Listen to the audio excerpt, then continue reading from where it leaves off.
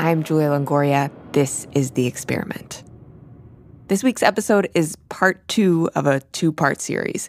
So if you haven't listened to part 1, stop right there, go back to last week's episode and listen to that first. It's the story of how one man, political operative Ralph Reed, built the evangelical voting bloc over decades, and how he helped Donald Trump get elected. Now, for part 2, Atlantic staff writer Emma Green is going to take it from here.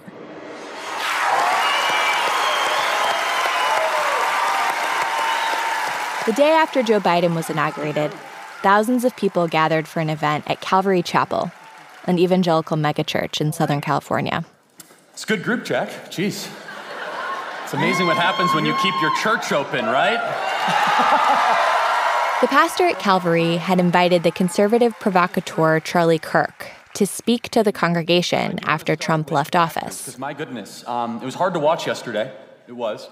This congregation is exactly the kind that the political operative Ralph Reed dreamed of all those years ago.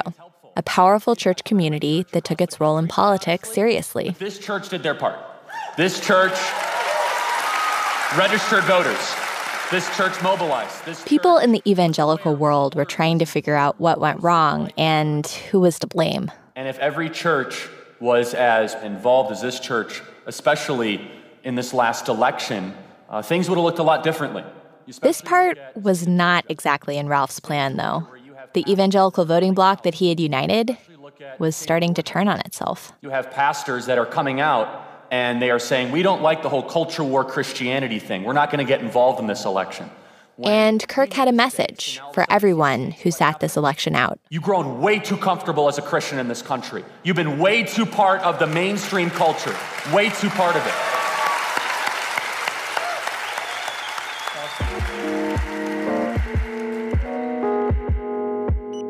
In the conservative Christian world, politics, not faith, has become the litmus test for whether someone belongs. And if you fail that test, the consequences are harsh. You have the Christian rapper Lecrae, who comes out and campaigns for Raphael Warnock. The guy that Kirk is calling out here, Lecrae, is legit Christian famous. He won a couple of Grammys. He's got almost 2 million followers on Instagram. A lot of evangelical kids grew up listening to him. We all have a very unique opportunity to continue making a difference. Last year, in the midst of a very close special election with control of the Senate at stake, Lecrae performed at a Get Out the Vote rally in Georgia. We are free. We are free now to vote. It was hosted by Democrats, but Lecrae hadn't declared support for any candidate or party. For Lecrae, who's a Christian rapper, he wanted to be loved and accepted by the Democrat power establishment more than standing up for truth. But to evangelicals like Charlie Kirk, this was a betrayal. That's the guy who we're listening to on K-Love. Lecrae, in my personal opinion, should never be allowed to perform at another church after advocating for Raphael Warnock. So Charlie Kirk gets on and he's talking to a pastor. And he says, you know, this guy Lecrae is out there campaigning for Warnock and he should not be allowed to perform at any church ever again, right? And I just thought it laughable, and I thought it was a picture of white supremacy. The architects of the religious right didn't just build a political machine. They built an identity. But recently, that identity has begun to crack. A number of evangelical giants have realized, either slowly or all at once, that their church isn't really theirs, that the politics of the church no longer line up with their values. Or maybe it was always that way, and they just chose to ignore it. This week, the story of Lecrae, who watched his faith become politicized and was forced to pick a side. I'm Emma Green, and this is The Experiment, a show about our unfinished country.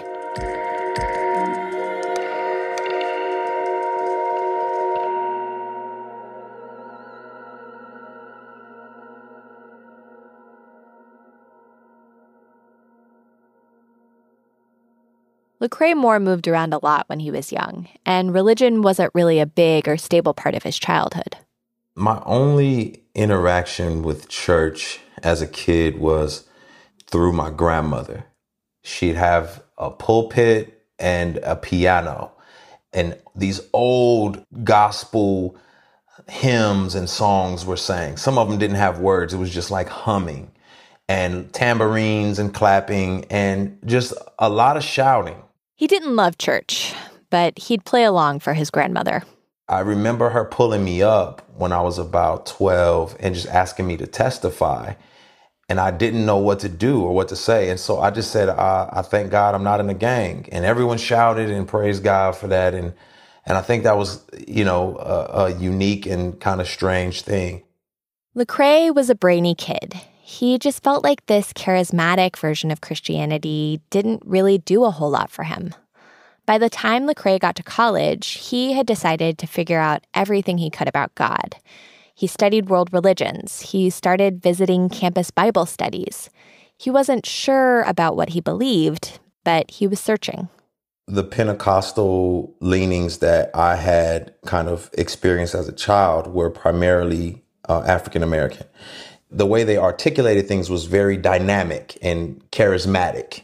But as I moved into the cerebral theological worlds, they were dominated with predominantly white men.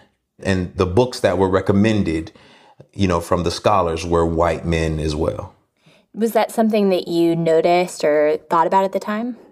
I had never paid attention to it. I didn't really pay attention to that fact. And I think I wrestled with some, unfortunately, some self-hate in terms of my ethnic culture. It's not overt often, but it's subconsciously you think that white is right because the neighborhoods that look the nicest are white. The people who own the basketball teams are white. And so clearly the people who are talking to me and telling me about theology, if they're white, then they must be right. And that was a subconscious idea that I had. One day, Lecrae went to a Christian conference, and the way that the pastor described Jesus made everything click into place. The pastor connected all of this abstract theology with the world that Lecrae knew. The pastor mentioned that Jesus was not a pushover. He was relating Christ to like a thug, a gangster. He was like, you want to talk about tough? Tough is being able to hang on that cross, and tough is being able to lay your life down. And it really resonated with me because of the machismo, bravado kind of upbringing I had. Just to hear about a Jesus who was unashamed and unafraid to take on all of my sin struck me. And I remember that moment just being overcome and overtaken and saying, God, I'm sorry. Will you accept me? Grace through faith. This was Lecrae's moment of conversion, of being born again. He started going to an evangelical church and studying evangelical theology. And he started making music about his faith. It's 5:46 in the morning, tossing and turning, chest burning, sermons in my head keep reoccurring. Soon, Lecrae's music, earnest, Bible-focused, theologically rigorous, was finding an audience with young Christians at church camps and conferences. He was starting to get popular and performing all over the country.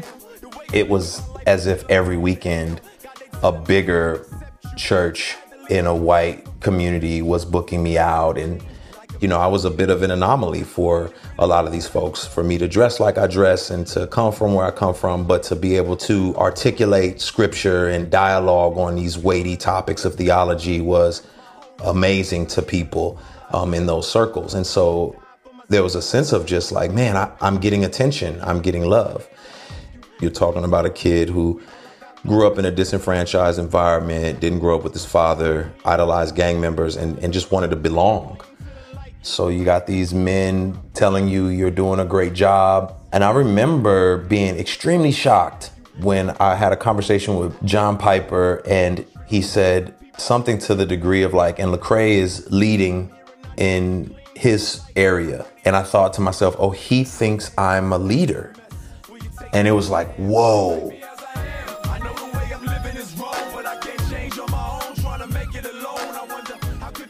Did you have really strong political views at that time in your life? You know, I think as it pertained to politics, I was the pretty typical Christian who didn't have this worldview that included the secular world, so to speak. And so, you know, anything outside of the scope of Jesus and the Bible was pretty much not worth my time. And so I would say politics initially for me was like, meh, that's the devil's playground. He can have it. And I didn't care much for it. Hold on now, wait a minute. What's up, Craig? It's 60,000 people. We can do better than that, y'all. Yeah. Let's try this again. Lecrae had plenty going on in his life already. His career was getting bigger and bigger. His songs made it to the Billboard gospel charts and started getting nominated for awards. He was pretty content to avoid politics entirely until... If we are unified across racial and regional and religious lines, there's nothing we can't accomplish. I was not a voter, but I know when Obama ran, it was monumental. And I never forget the feeling of like being so proud that a black person had achieved these heights, but feeling as if I couldn't share that in my Christian circles because he was not liked. And I didn't understand why. You know, I didn't understand what it was. And so I was trying to investigate and see like, what is it about Obama that these folks don't like? And it would all kind of go back to abortion, which I never heard Obama say I'm for abortion or any of those things. I just felt proud that somebody who looked like me could become president. And so I voted for him. You know, I didn't know much about his policies. I didn't investigate thoroughly, but I felt like it was almost like a civic duty to do this. You know, you said that you felt like you couldn't share that with people who were in your world. You had this world, you felt really affirmed. You felt like you were really being seen by these leaders in a certain way, but also you were going through this experience where you really were moved by Obama becoming president, and you felt like you had to keep that from the people who were in your life. Right. Yeah, I think when you are doctrinally oriented and you are the type of person that's looking to find a hole in someone's argument all the time, and it's kind of like the Christian police, right? That's kind of the tribe I feel like I belong to. You're not safe to talk about these things because they'll be attacked. You know, it's funny because it was most of my black friends who operated in the same space that I did. Like a lot of my black friends in evangelicalism, we all kind of had the same thoughts, but we just knew to keep our mouth shut. You know, we talked about it amongst each other, and then that was it. You know, it's kind of like, the slaves get together in the kitchen and they talk about it and they go back out into the front room and they pretend like nothing's wrong. Lecrae wasn't ready to talk about politics publicly, but it became too difficult to stay quiet about everything that was happening in America. 3 weeks ago, Trayvon Martin, an unarmed black teenager, was shot down by a white neighborhood watchman who claimed self-defense and has not at this point been arrested. And when Trayvon Martin was killed, the tragedy of it hit Lecrae hard. So he decided to take a risk and say how he felt. I don't really think I said anything visceral or divisive. I think I was asking a question about how we don't, kind of see each other the same. And I was kind of blasted and attacked. And I was like, wow, this is crazy. I knew to stay away from some of the political stuff, but race, I didn't think people thought was political. I'm a black person. I thought that Trayvon dying was terrible, and I thought all Christians would agree with me. And that's when I found out we staunchly disagree. And they saw this as a political thing, whereas I saw this as a personal thing. Lecrae started to see a disconnect everywhere he looked. Evangelical theology didn't necessarily line up with the way that evangelicals live their lives. He saw evangelical culture paying a lot of lip service to loving people of all races, but evangelical politics often seemed to treat Black people as afterthoughts. I never saw the type of politics that was proposed trickle down into my community from conservative Republicans. And I read the books and I wrestled with the stuff and, talking about trying to be a generous capitalist. And I didn't see those Christians. No one was trying to work on the environment or help the young ladies who were, pregnant and already had 3 kids and the father was in prison. And so it wasn't connected.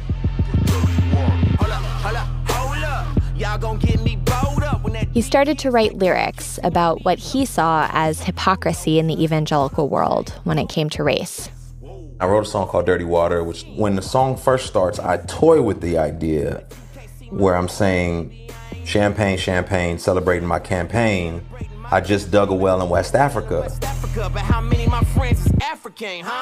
What I was saying is there's just this idea in evangelicalism of like, let's go build a well in Africa. Let's go, there's a whole trend. But then it was kind of, where are your black friends? And then I said another line, no habla español, just show me tu baño. Ain't trying to get to know you, I'm too busy reading Daniel. Where I was saying like, you don't speak Spanish, you just want what you want from the Hispanic people. Just show me where the bathroom is. I'm not trying to be your friend. I'm busy studying the word. I don't want to be friends with these immigrants, so to speak. And then I said the most segregated time of day is Sunday service.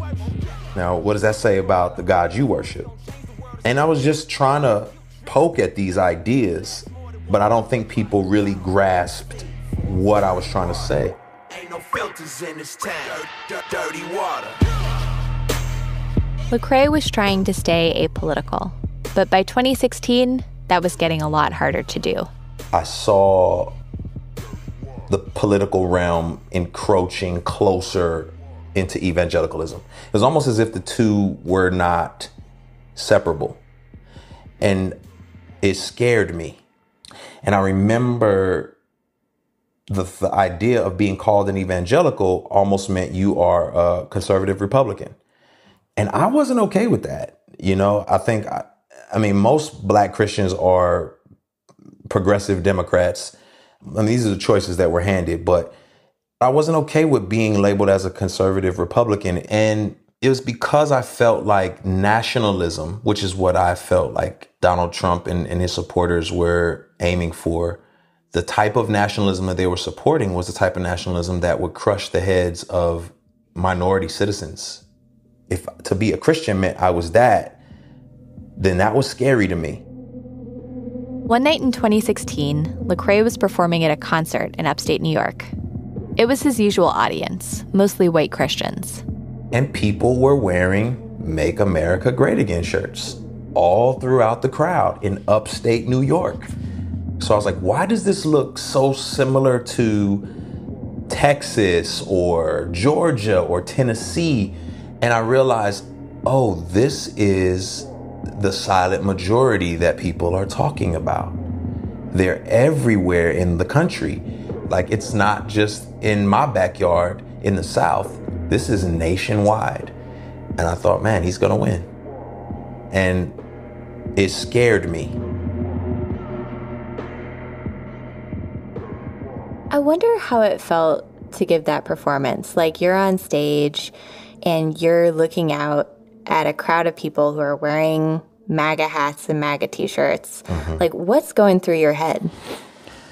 It's kind of maddening, right? Because on one end of the spectrum, you're internally wrestling like, am I a sellout? Am I doing the right thing? How do I make a turn? And so you speak out more. It's like, oh, I got to speak out louder because I got to keep doing these shows. And then you're internally thinking like, what else am I going to do? How am I going to make a living? Like, what do I do now? Do I stay quiet? What do I do here? It was getting harder and harder to hold back, to keep quiet. So Lecrae started speaking his mind on social media, even though he knew it would be risky.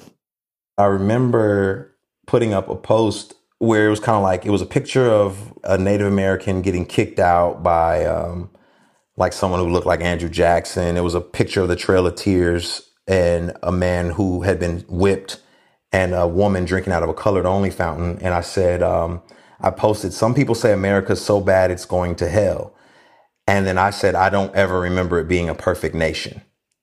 And I remember, it was just kind of like, people were up in arms about that and bringing up the past. You know, you're desegregated, get over it. You should be grateful you weren't exterminated like you were in other countries. And, you know, it's like that's a literal thing somebody responded with. And just things along that line, I started to see more consistently. And then I was just done. And I remember tweeting on 4th of July, I believe it was 2016, this is what my family was doing in 1776. And it was a picture of slaves picking cotton. And that was like, that's when hell broke loose, so to speak.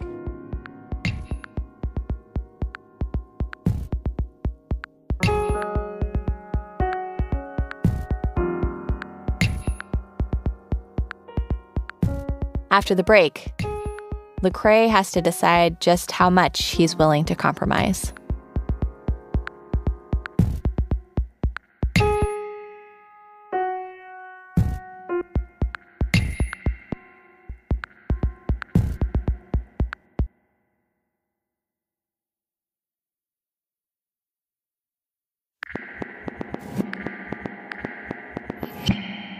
Lecrae had made a career turning his faith into music that drew a big evangelical crowd.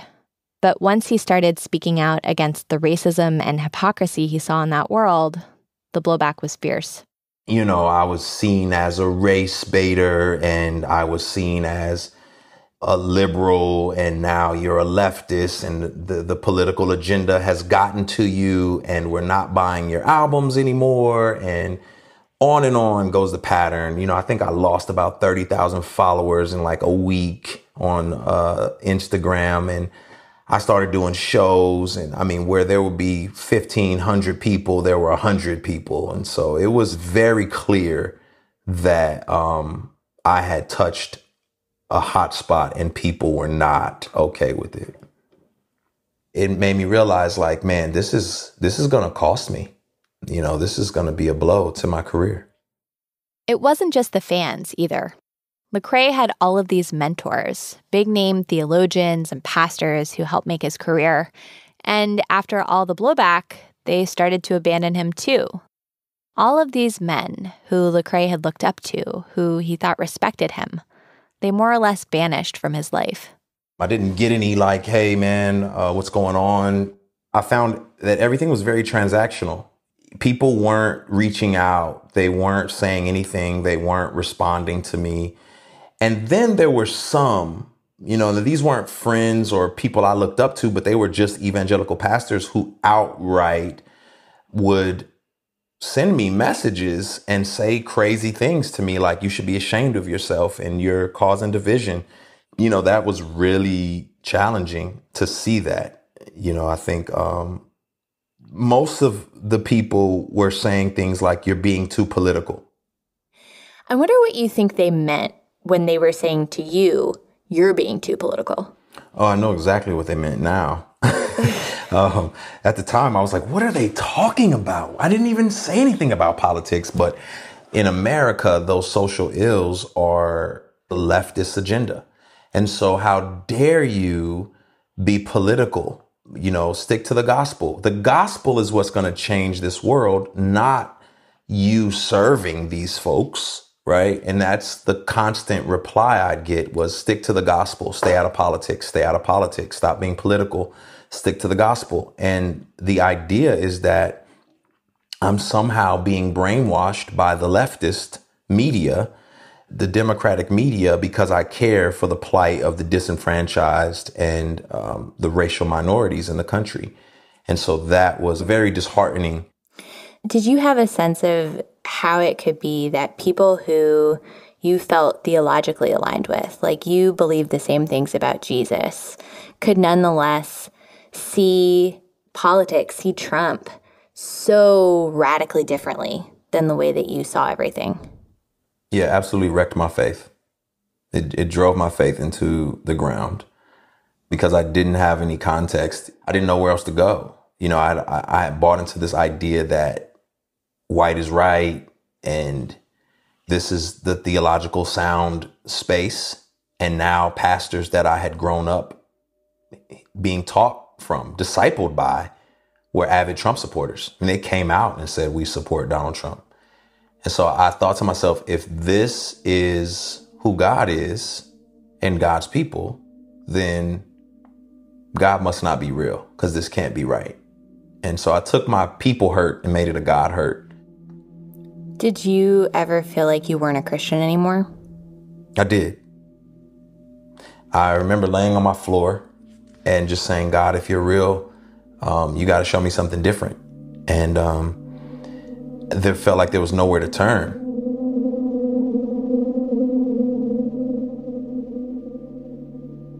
I can't imagine how hard it must have been to be someone whose identity and art was so deeply intertwined with your faith, to feel like you didn't have that anymore. You were lost. You didn't know where it was. Yeah, it was tragic. It was tragic to walk in the house and tell my wife that, hey, I'm not going to be able to lead Bible study for the kids anymore, because I don't even know if this thing is true.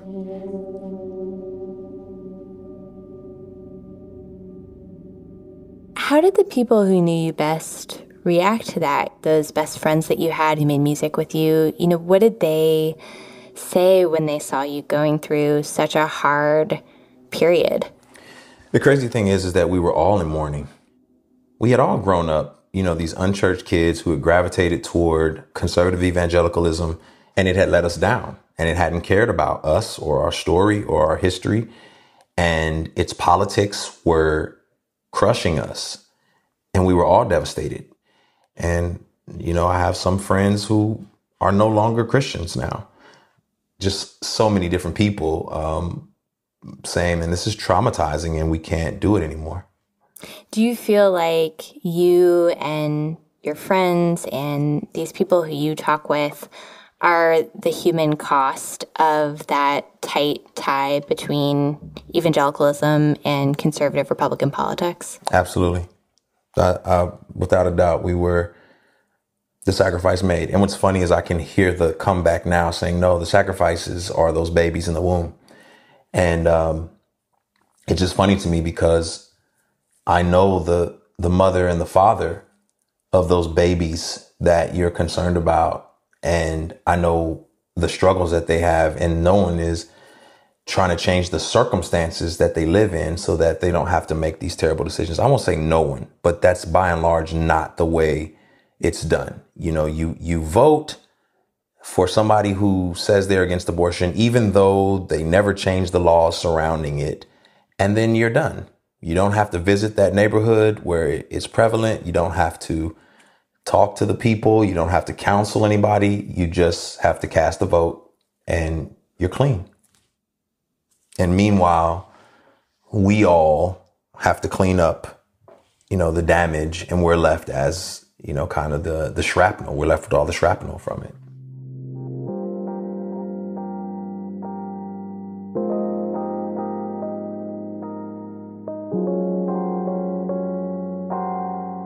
Lecrae is not the only person who feels alienated from evangelicalism.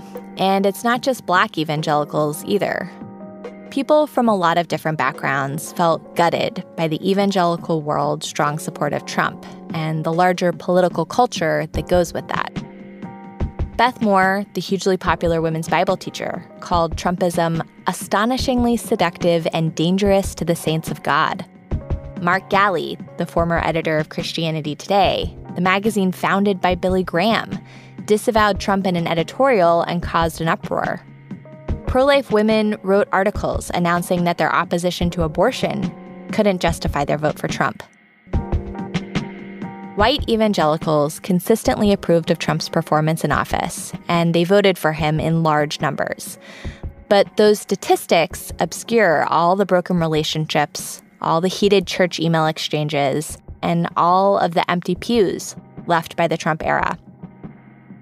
The political operative Ralph Reed built up evangelicals as a voting bloc for decades, and he played a key role in marshaling the evangelical vote for Trump. My message to Christians isn't, hey, everybody come over here and join the Republican Party. But my message to Christians is to get involved, to be a citizen, to make a difference. Reed told me that compromise is essential to participation in democracy, and it's worth it. And there are some who are counseling, well, you guys, because you've gotten involved in the Republican Party and because you supported Trump, too many people see the church as a wholly owned subsidiary of the Republican Party. So you should just go back in your stained glass ghetto. Don't be as involved. Don't be engaged. No, that's not the answer. Do you worry that reputation of evangelicalism as a wholly owned subsidiary of the Republican Party turns some people away from seeking Jesus or from finding a church home?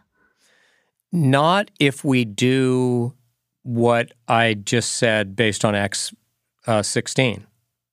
If we're doing all this good work of the gospel and the care for the widow, for the orphan, for the aged, the disabled, the poor, the stranger, the alien, then I'm not worried. Because you know what? If you're doing that work, you're going to be bumping up among liberals. And people will see that there's more to us than just our political involvement. There are so many major evangelical churches that are multiracial, but there's also a tension point there, which is, when I go out reporting, I have heard stories from people who are evangelical and attend majority white, often pretty Trumpy or Republican churches, Black brothers and sisters in Christ who feel unseen by some of the people who attend church with them.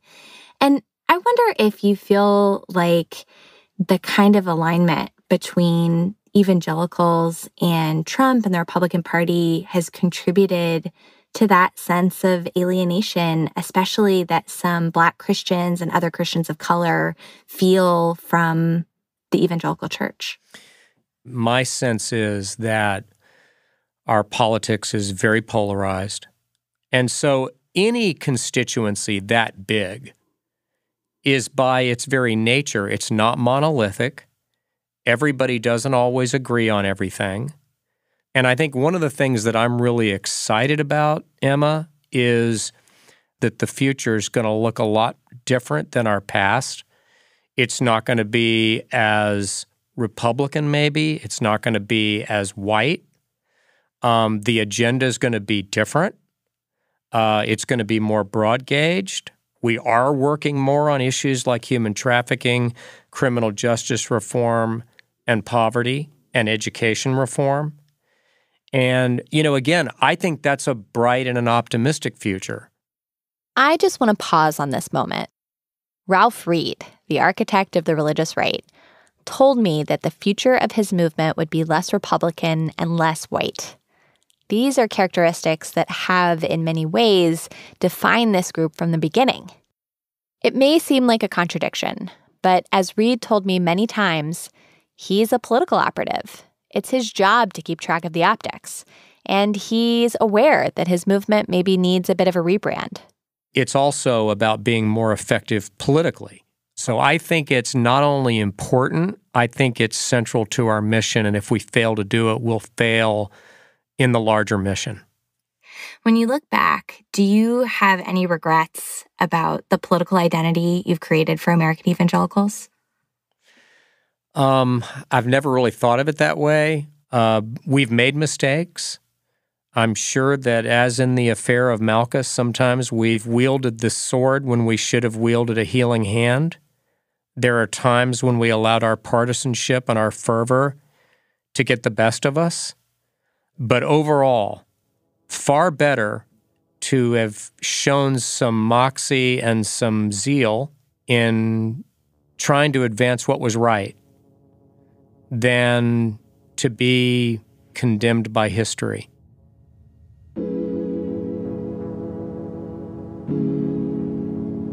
The saddest part for me is that, man, a faith that is so pure, that is so transformational, can still be convoluted by culture. Lecrae grew up in the world Ralph Reed helped to create. He became a Christian in a culture where politics and faith were always tied together. But when he started to reject the political part, he had to reconsider his faith, too. It really was a period of 2 years where I had to literally deconstruct my faith and then reconstruct it. Do you still consider yourself an evangelical? I don't. I don't see evangelical as a noun that God gives us to call ourselves by. I'm a follower of Christ. And long after the term evangelical goes away, there will be followers of Christ. And long before there was an evangelical, there were followers of Christ. So it's kind of like I moved closer to those evil liberals that they warned me about and learned that there's some amazing people there and said, okay, this is not what you said it was. But it doesn't mean that just because I'm rejecting the hypocrisy of conservatives doesn't mean I'm going to embrace the hypocrisy of liberals either. So then you move and you realize, okay, it's a little bigger than you were told. When you look back at yourself, do you mourn for yourself in that younger part of your faith life and your art career? I do. I think earlier on, I think I wish I kept my mouth closed and I wouldn't have gone through all this trauma. But now I'm like, nah, because if you would have kept your mouth closed, you would have never have found the freedom that you have. I have long left needing to depend on evangelicalism to provide for my family. I've long left the needing of validation from white evangelicals to feel as if I'm a Christian or my theology is correct. I don't need that validation. I don't need that financial security. And so because of that, I'm free.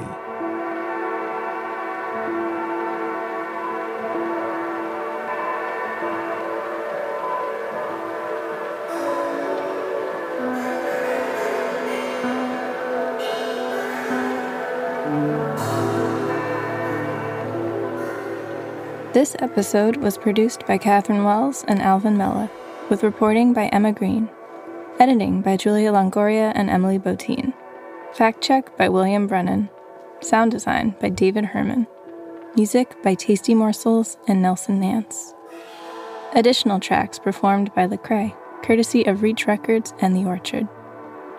Our team also includes Gabrielle Burbet, Tracy Hunt, and me, Natalia Ramirez.